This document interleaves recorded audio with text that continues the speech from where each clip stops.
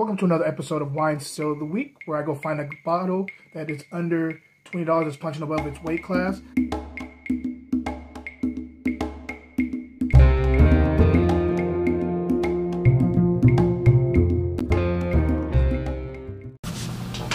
Yo, back for another one.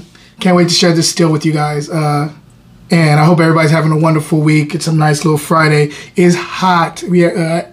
California's having a little bit of a heat wave. I don't know how long it's going to last, but it's going. So that's the tank top.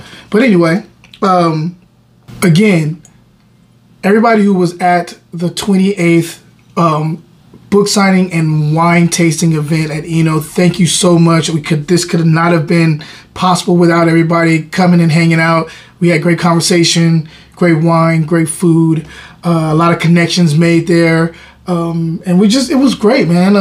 Stay tuned for the next one, guys. Me and Armando are having a great time setting up new ones. We have one coming to the cigar bar. I'll drop the date very soon, but we have one going to the cigar bar in San Francisco in October. So stay tuned for that. And today we're just gonna get into the wine. And yeah, let's get into the wine. Today we are in Southern Rhone. I did a Jig and Doss like maybe a couple weeks ago.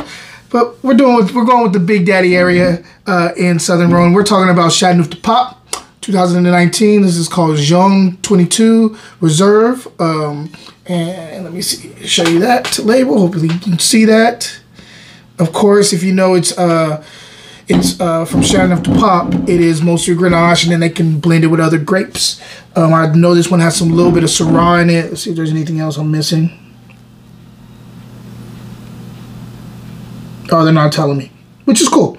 Normally they throw a little Mourvedre or Cinsault in there too, maybe some other stuff. But anyway, let's get into the wine. On the nose, so I definitely get some like red fruit. I'm more on the cherry side. I'm also getting a cinnamon spice coming up too. There's a little bit of like a black licorice thing going on here too on the nose, which is kind of cool. Just go ahead and.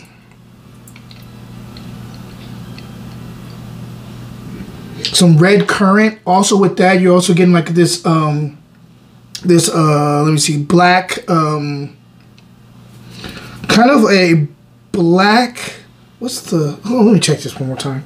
That's what it is.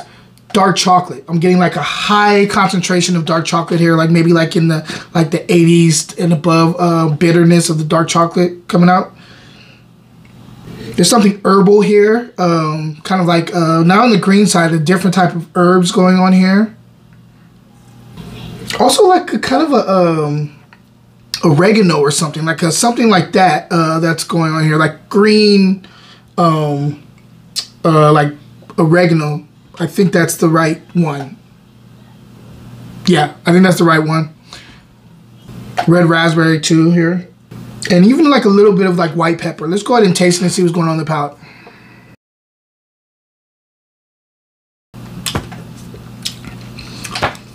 It's Chateauneuf-du-Pape, baby. Yeah, it's good. Again, wild strawberry throughout the palate. It's kind of the first thing that hits my palate. I'm surprised I didn't get it mostly on the nose, but it's like kind of wild strawberry going on here. Let's talk fruit first. Wild strawberry, definitely some of that. It becomes more of a kind of like a Bing cherry in the mid palate, along with the strawberry. You get some of those earthy notes, along with like a little bit of spice in the third quarter to the finish. Finish is extremely long. I'm still tasting in the back of my tongue, but it's not clawing. Decent amount of acid to kind of elevate it a little bit. Tannins are, do another. Tannins are medium. This does have a very drying effect on the outside of the palate, like all around like the gums and the teeth. Dang, that herb thing is starting to kick in too. In the mid palate. It then kind of drops off on the finish. A little bit of bitter on the finish, which I dig. Like kind of like a green tea type of bitterness on the finish, but it's not over the top. It's still got the fruit there, so it's just another element that's added to this this little gumbo of flavors here. It's delicious wine. Very, very good. Very well done. Let's see if I was scoring this. Actually, let's take another sip.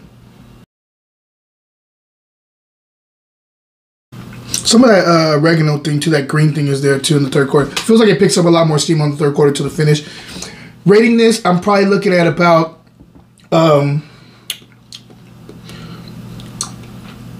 89 plus. I want to go 90, but I'm gonna go 89 plus.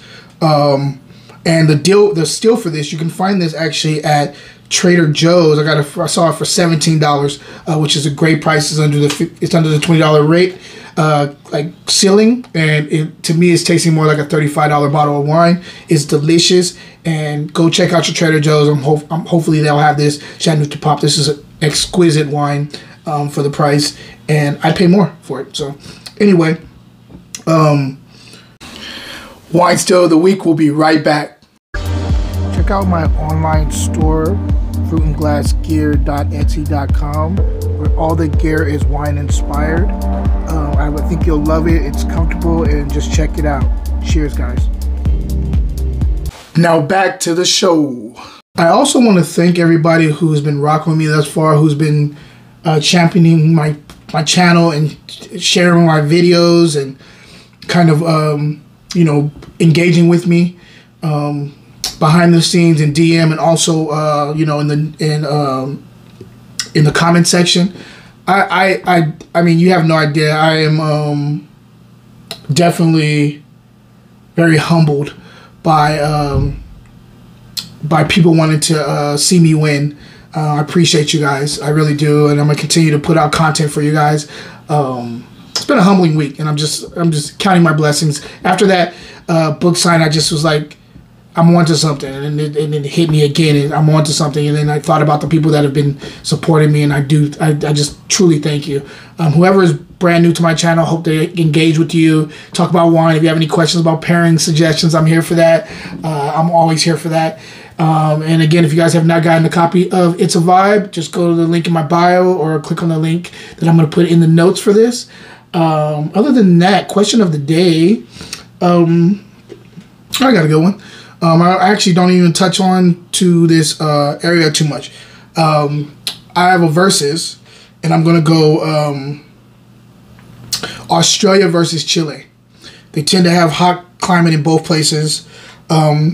Chile gets a little colder, depending, like at night, depending on where you are, what region you're talking about, but I think also Australia has some colder places too. So I think it's a cool little versus. Let me know which one you like better from as far as wine goes, either Australia or Chile.